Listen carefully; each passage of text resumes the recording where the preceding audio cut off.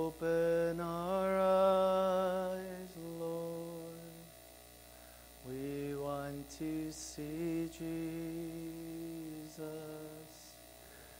to reach out and touch Him and say that we love Him. Open our ears, Lord, and help us to listen. Open our eyes, Lord. We want to see Jesus.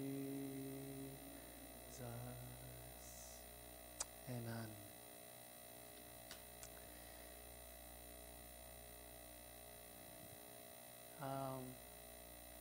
Do you guys know what month it is?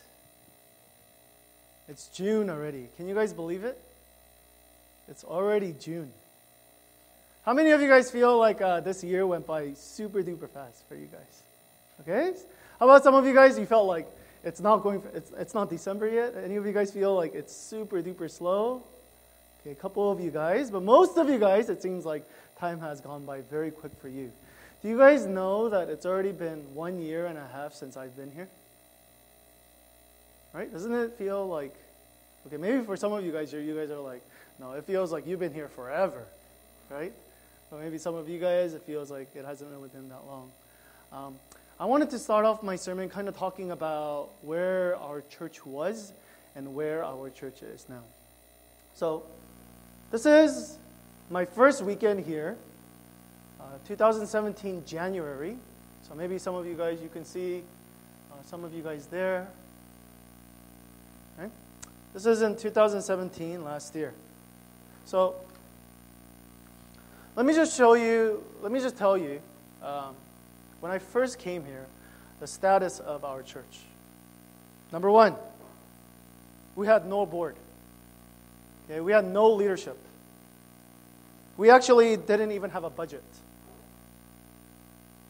We had no small groups, maybe events here and there, but basically no events.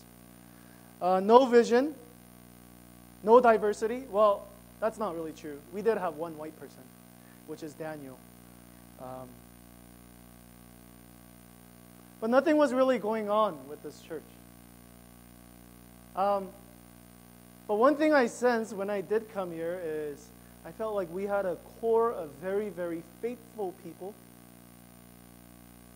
People who have really seen the ups and downs of this church. They've been here when there was a pastor. They've been here when there wasn't a pastor. But there were a core group of people that were willing to say, no, I'm gonna stick around. I want to make sure, even though it's hard, it's difficult, I want to make sure that I see something going on with this church. And even me coming here was, I think, an attempt of the leadership to really do that. Not to quit, not to say, no, we're just going to fall apart. Even though things are hard and things are not really going on, that we're not going to just stop. Well, where are we at now? We have a board. Okay? We have a budget. We have leadership. Do you guys know that our church is very, very unique because about 80% of our church members actually do something to help out. When I mean by church, I don't really mean this building here, but small groups, announcements, helping out with different things. We have about 80% of our church members actually contributing and stepping up. And even if it's small things, they're always willing to help out. Now, why is that amazing? Because if you survey all the churches around the world, do you guys know what the average is? It's about 30%. About 30% of church members actually get involved and do things. Our church is 80%. And that's why our church, I think, is very, very healthy. Because we have a group of people who are willing to say, hey, I know that it's hard. I know this is not easy. But I'm willing to help. Even if it's small things, I'm willing to help. And especially with YAM, the fact that they do Kids Day, that's stressful. That's very, very difficult. Well, for them to even take care of the kids so that the parents could get a breather. I talked to one of the parents. I had lunch with one of the parents yesterday, and he was really, really thankful for the YAM because he's like, that means so much to me. What else is going on? We have events going on, Fall Fest, Valentine's Banquet. Hey, we actually have diversity now. We actually have, like before, I used to speak Korean, I had no problem. But now, I kind of feel uncomfortable speaking Korean because I feel like, if I say it in Korean, there's going to be people who don't understand. And isn't that great? Isn't that awesome that we're not surrounded just by all Koreans? Because I know some of you guys, this might be a shocker, but in heaven, just letting you know, okay, there's going to be Egyptians there. Right, Maggot? Praise God, right? Okay. There's going to be Filipinos there, right? No? No? Okay, no?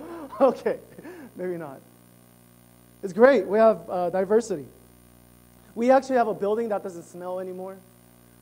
We have a building that doesn't make sounds when you close and open doors. We actually painted all of these things. We actually have light that we can control. We have small groups going on throughout the week. We have 2 Wives Bible study. We have YAM Bible study. We have a prayer small group. We have grow groups or small groups, we called it before. Now we have 3 grow groups. We have one in Carmichael. We have one in Roseville. And we're starting a pilot one in UC Davis. And I think most importantly, I think all of these things are really, really important. But most importantly, for me at least, I feel like we have a vision. Our church is actually trying to get somewhere. Do you guys remember our vision statement? Any of you guys remember our vision statement? What is it?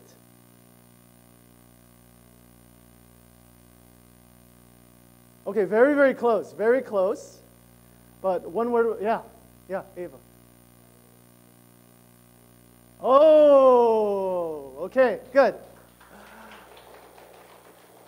All right, let's say it all together. To grow relationships that will last for eternity. What a great vision that is. That's an awesome vision that we have for our church. Now, to make you remember this even better, I came up with an acronym. Okay? I know it's going to be kind of lame, but just stay with me, okay? And you guys are never going to forget it because I'm going to continue to use this word even in our board meetings and even with you guys. So it's going to be grow relationships that last for eternity, right? So it's going to be greatly. You kind of get it? You kind of see it? Greatly. To do church greatly. Okay. Yeah, it says all the YAM members that came up with Almond for our church name.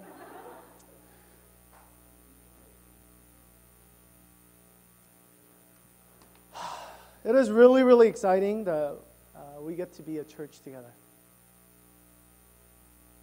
I mean, I dreamed of having a church like this, that we can actually really gather together and really love God and love people. It's so awesome and it's so great that people are catching fire. People are wanting Bible study. People are wanting to get closer to God. We even have potential baptisms that's coming up.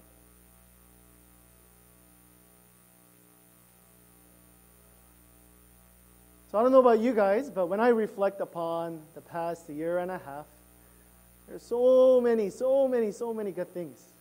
And I don't know about you guys, but I am just so happy, and words just can't describe what God is doing in our lives. But I shared this with you guys before, but there is always two fears of mine. Well, actually, it's one, but second one that I knew that it was going to happen, but I'm fearing a lot more these days. The first thing is, and I shared this with you guys already, and I'm going to really speak to you from my heart, but the first thing is, I'm very, very, very scared that we're going to play church and not be a church. Okay? What do I mean by play? What I mean by play is we just come to church to hang out.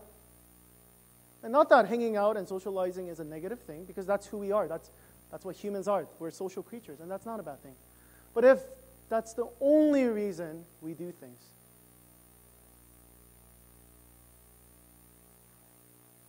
if there is no desire for us as a whole church to really grow relationships that last for eternity, we're going to be playing church. If we're just coming here to church just because it's the Sabbath, then we're playing church. If there's only one day out of the whole week where you're connecting with God, then most likely you're playing Christianity. And so that's always been my fear. I am so happy, like I said, that we have things going on. I am so happy that people are getting together and getting closer to one another. But my biggest fear is that we're playing church. That when God comes, like in Matthew 7, He looks at us and He goes, "Who are you guys?" And we go, "Lord, Lord, didn't we worship in your name? Lord, Lord, didn't we do stuff for you?" And He's like, "Who are you?" Why? Because those people, they were in an illusion.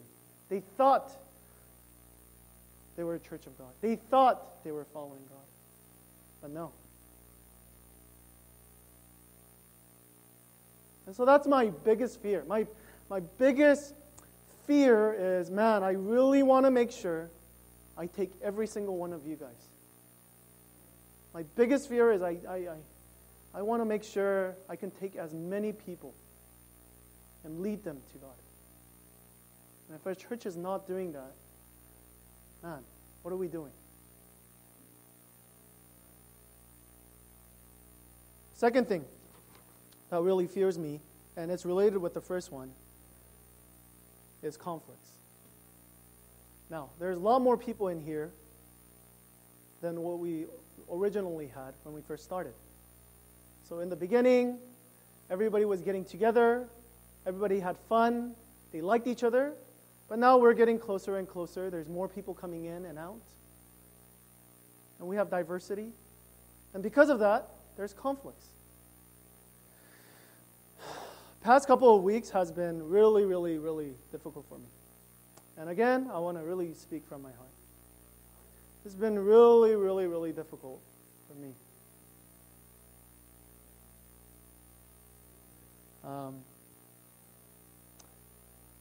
It's hard for me because I see people that I'm praying for, people that I really love, and even trying to love, walking away from the faith.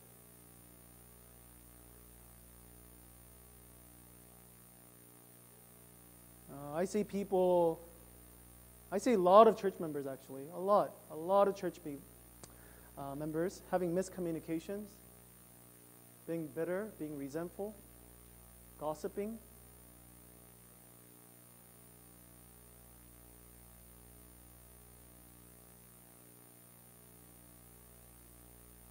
I see a lot of church members willing to walk into sin, knowing that it's wrong, living a double life, knowing what is right, but still continuing to sin. It's very, very difficult for me. It takes a lot of mental and spiritual, it drains me. For the last couple of weeks, man, it's been very, very, very difficult. But I realize also that it's not stopping. It's not something that we can just say, hey, everybody just love each other, the end. I don't think it's as simple as that. I think we're a lot more, we're messy, much messier than that. So we're going to start a new series.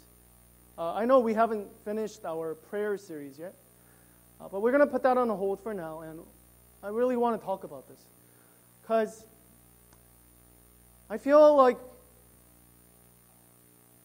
we're getting really good momentum, and a lot of things are going on, but these kind of conflicts, these kind of holding on to our sins, it's going to really break us.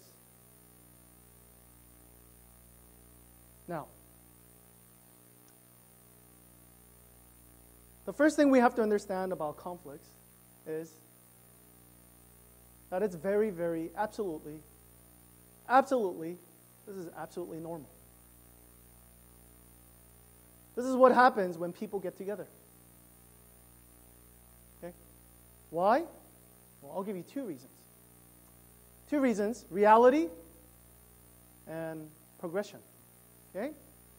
Why is conflict, even within the church, a given? Why am I not surprised by this? Again, two reasons, reality and progression. What do I mean by reality?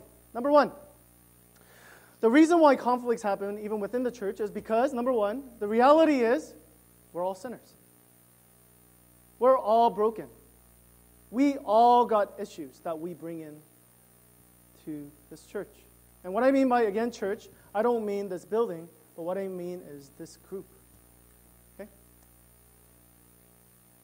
I really, really love all of you guys. Or, again, once again, I really try to. Okay? But I don't trust any one of you guys. Okay?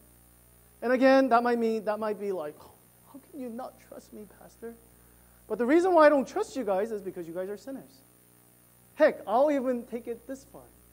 I don't even trust myself. Actually, I don't trust myself even more than I actually trust you guys more than I trust myself.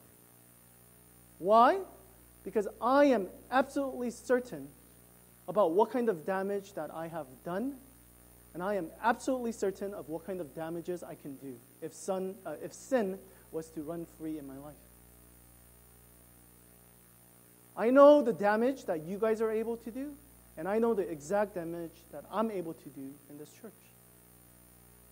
There's a verse that a lot of people don't like, but this is exactly what Jesus meant. But on Jesus, on his part, did not entrust himself to them. Why? Because he knew all people. This is exactly what Jesus is talking about. This is, to give you the background, all these people, they're coming to Jesus. They're saying, Jesus, you're awesome. Everything's awesome. Wow, you're healing people. You're teaching us these great things. I'll follow you. I'll die for you. But it says here, it seems very negative almost. God, Jesus, why can't you be pessimistic? Or why can't you be optimistic? But no, Jesus seems very pessimistic. He says, no. It's almost like he puts up a guard and he says, well, I love you guys, but I don't trust you. Why? Because the reality. He knew reality. He knows reality. He knows that we will fight. He knows that we will fall. He knows that we're willing to walk away any minute. Why? Because he knows human nature. Again, look deep inside your heart. You might go, Pastor, come on. Let's be positive here. But just look at your life.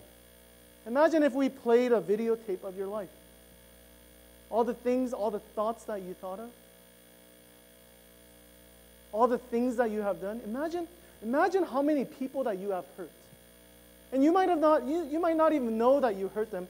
I talked to a friend recently, and I talked to her and I said, you used to be so much more bright. Like, how come you seem like so down? And she actually told me that she's actually going through some mental disorders as well. Like, she has to actually take pills. And you know what she said? I asked her, like, what's going on? Because I saw her in junior Kayam a long time ago. And I saw her recently, and she said, I had a bully that was really mean to me during junior high. Wait, so that was the reason why you're all dark and you're taking pills now? And she's like, absolutely. Imagine all the people that we've hurt. Imagine all the things that we have done to cause suffering. And we always go, how come these people on the news, they're so bad, they're so sinful? I would never do such a... No. You understand? The reality of us, deep down, that we're all sinners. And you see, that's why it's not a surprise. It's not a surprise to me. It's not a surprise to Jesus. The fact that we have conflicts. Okay? This is going to happen. Do you think we're going to like each other? Absolutely not. Jesus doesn't call us to like each other. He calls us to love one another. And now, this is going to go into another sermon, but we will continue to talk about that. But what I really mean by love one another is really the choice, deliberate choice, despite the feeling, to love one another. Okay? Feelings will go up and down. Again, I don't want to bleed into too much of the sermon, but feelings will always go up and down. If you had a bad meal, your feeling will be down. But love. Jesus tells us to love one another. It's a deliberate choice that we make. Why? Because he knows that we're not going to like each other, that we're going to have hard feelings. So that's number one. Don't be surprised if there's conflicts. Don't be surprised if you fall into sin over and over and over again. Don't be surprised. Why? Because God isn't surprised. Jesus is not surprised. The only person that's surprised is yourself. Do you think Jesus is surprised? Not at all. Why is he dying on the cross? He's not surprised, guys, at your sins. He's not surprised at your mistakes. He's deliberately loving you despite the feelings, and he's dying for you on the cross because of your sins. You're not surprising God. You're only surprising yourself. So number one, conflict, absolutely normal. Why? Because the reality is we're all sinners. We all suck. Okay? And we need to acknowledge this. Why? Because if we don't realize that we suck, we're gonna always think, well, that person sucks. I don't suck. What's her problem? Or what's his problem? You see, that's what we're going to get to. But if we understand, no, I'm a sinner. No, that person is a sinner. We need to conflict well together. So the reality is we're going to have conflicts. Number two, the progression.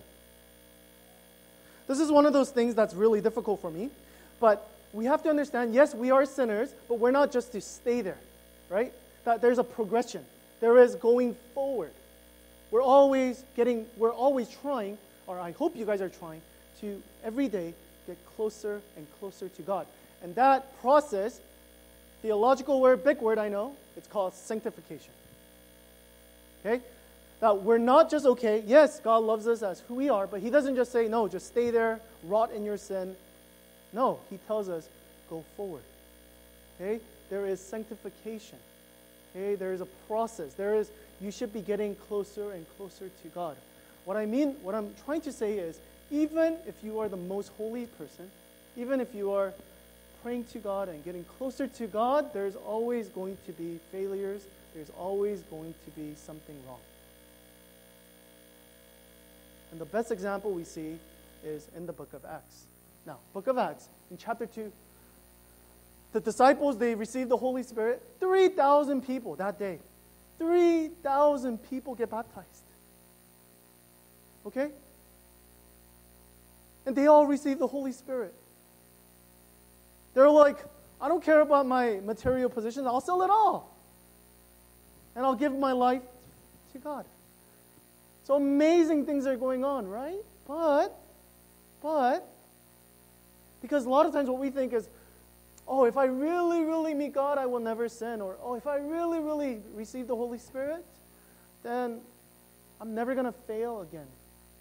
But that's actually not the case. We actually keep falling, and this is what we see in Acts chapter 5, Ananias and Sapphira. What happens? Money issue already comes into the church. And God actually kills them on the spot. What?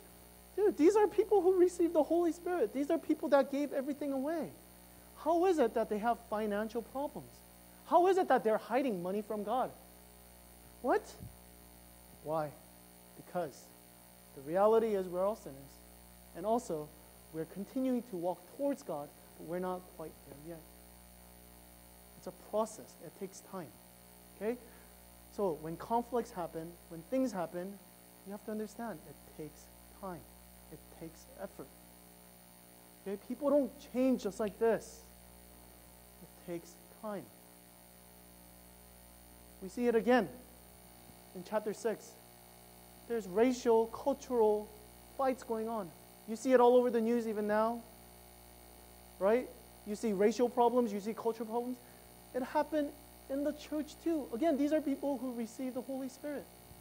They're fighting about our culture is better than your culture. So hey, because we're better, we're not going to feed your widows. Boom. They're having problems. They're having conflict. Again, how is it that a church chosen by God, people who have received the Holy Spirit, they're fighting, they're having conflict? How is it that happens?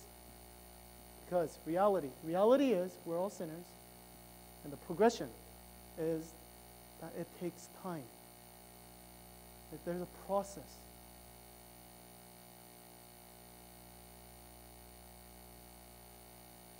We think for some reason that when we come to church, that we're not going to fight.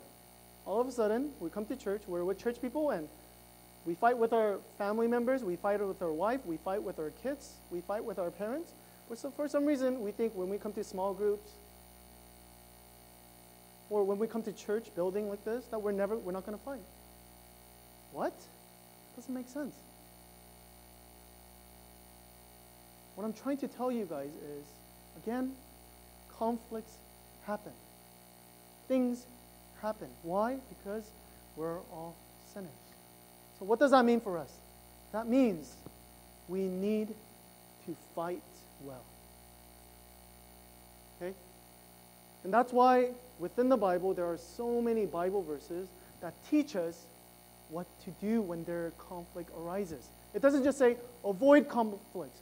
Oh, you guys are holy people. You guys are Christians. You guys believe in God. Oh, good. You're never gonna. No, it doesn't say that. It assumes that we are going to fight. It assumes that we're going to have conflicts.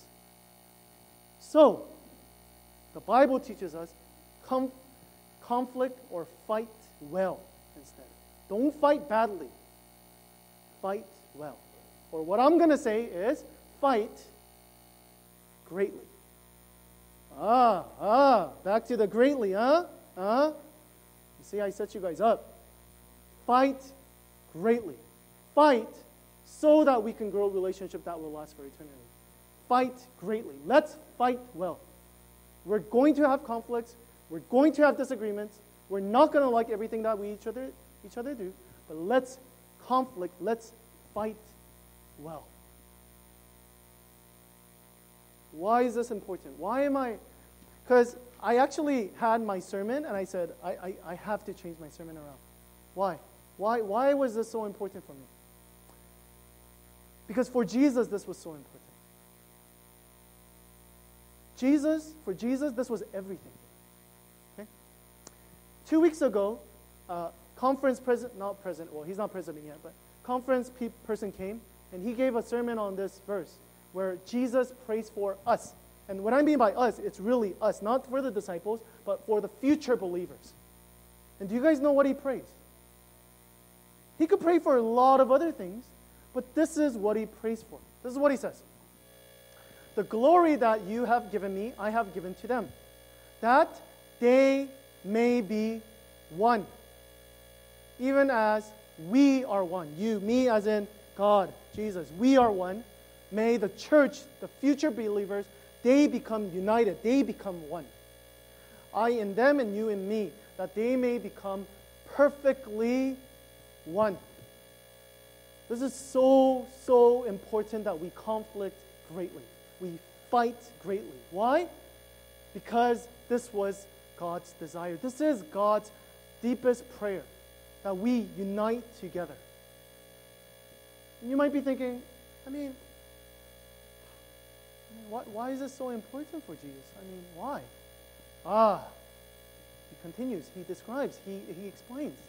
He says the reason why we need to unite together, the reason why we need to conflict greatly is because, why? So, he gives a reason. So that the world may know that you sent me and loved them even as you loved me. Wait. So what Jesus is saying here is the reason why we need to conflict greatly. Why? Because people will know if we conflict greatly, if we love one another despite our differences, despite our problems, people are actually going to believe what we're going to say. Isn't that crazy? It's not that if you give a great Bible study or if you give a great sermon, people are going to believe. Or that you give the most perfect apologetics or reasoning, that's why people are going to believe. Or you have a great service, you have great foyer. That's not what's going to make people believe. But it is when we actually conflict greatly that we're able to still love one another. It's a deliberate action that people are going to believe. Okay, maybe you might go, oh, this is just one verse. I'll give you another one. And it says the same exact thing. A new commandment I give to you, that you love one another, just as I have loved you. You also are to love one another. Okay, now this is a very, very important word. Commandment. He's saying, I command you to love one another. Why is he commanding us? Is it possible he's commanding us because we're not doing it? Okay, why would you command something? Okay, if your kid is cleaning the room, are you going to go, hey, clean the room, I command you? No. The reason why we command people is because they're not doing it. You see, once again, Jesus is not surprised that we're having conflict within the church, within your family, within your work, with your sin, your personal life. You are going to go through conflict. Why? Because you're a sinner. You're always going to struggle with sin. But once again, he calls us, no, when you are faced with conflict, when our church is faced with problems, we're going to conflict well. We're going to conflict greatly. Remember the reason why? Why? Because if you love one another, by this, all people will know that you are my disciples, if you have love for one another.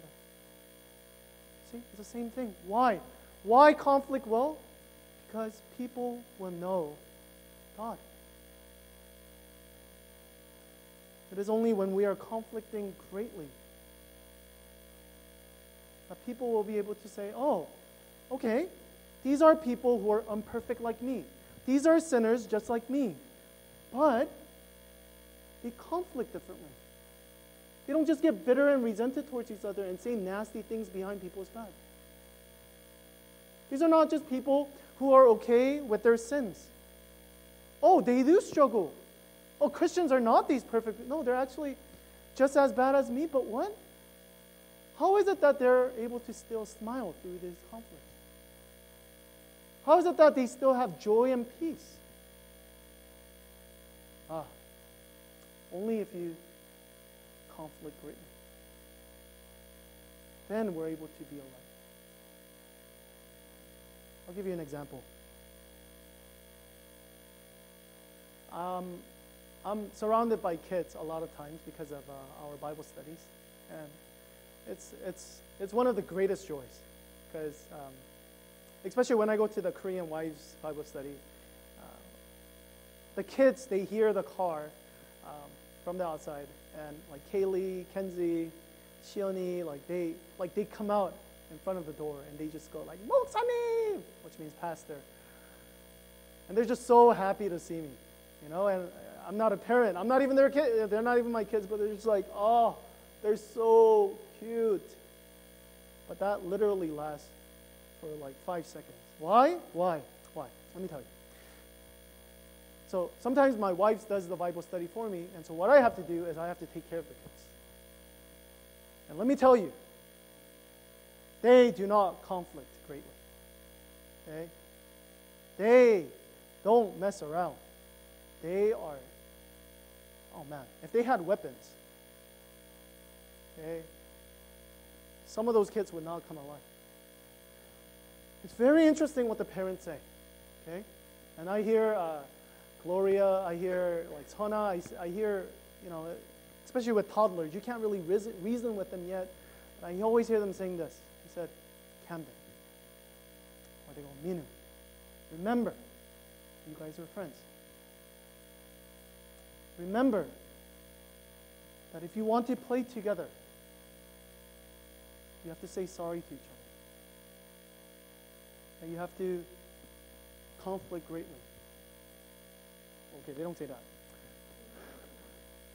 But they say you have to forgive one another. You have to get along. Why? Because if you don't, then we have to go home. Because if you don't, you can't play together. Guys, if we don't conflict well, okay, if we're not going to be Christ-like to one another, if we're not conflicting with our sins, then we can't do church together. We can't. We tell our kids this, but as adults, we do the same exact thing. Why? Because kids are sinners and we're sinners too. We're just older. We just think we're more right now, and that person is more wrong. That's it. But we fight about the same thing, we cry about the same thing. We don't conflict very well. Especially in church, we don't conflict very well. But if we really want to do church together, if we really want to grow closer to one another, if we really want our vision statement to come alive, we must conflict greatly. Let me just end with this. Now, you might be thinking, I'm scared. I'm scared of the things. What if I say this to this person and they get offended? Or I'm scared that it's going to make our relationship awkward. Or I'm comfortable doing this.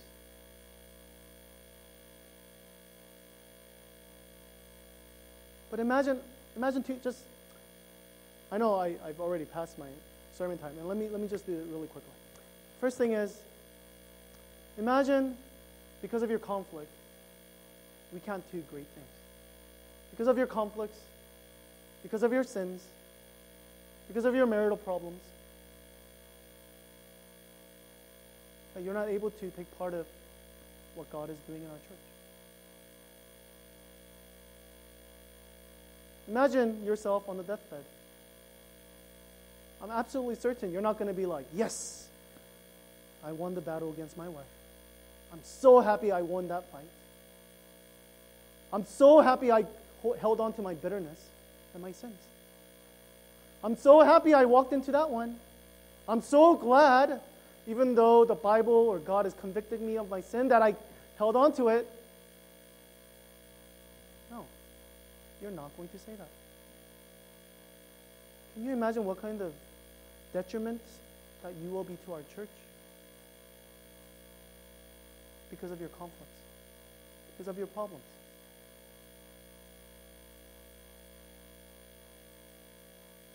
One of you, just one of you, one of your sins could ruin this church. Well, anybody can ruin this church.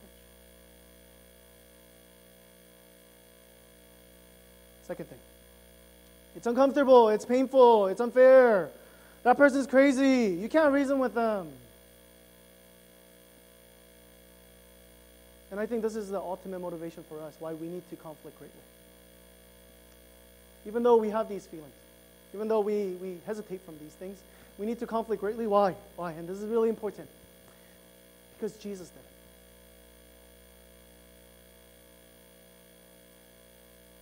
And I know that might seem like a cliche answer, but understand this. Understand this. It wasn't easy for Jesus. When you say it's uncomfortable, he understands exactly what you mean. When you say I'm afraid, he understands exactly what you mean. Because why is he crying before he's dying on the cross? He's pleading out to God, I don't want to do this. If you go, that person, I can't reason with that person. That person isn't going to change. What do you think Jesus was going through when he's dying on the cross? Imagine all the people that didn't accept Jesus. Imagine all the people that will not turn their hearts to Jesus, even though he's dying on the cross, even though he knows that. But he doesn't just stop there, does he?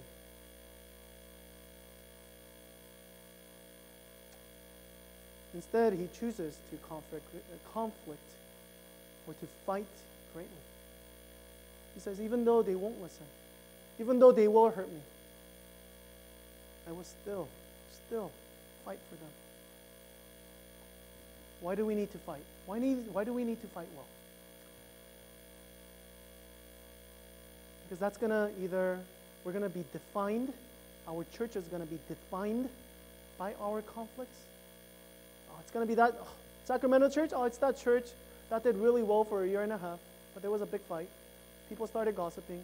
People started walking into their sins, and nothing happened. Look where they're at now.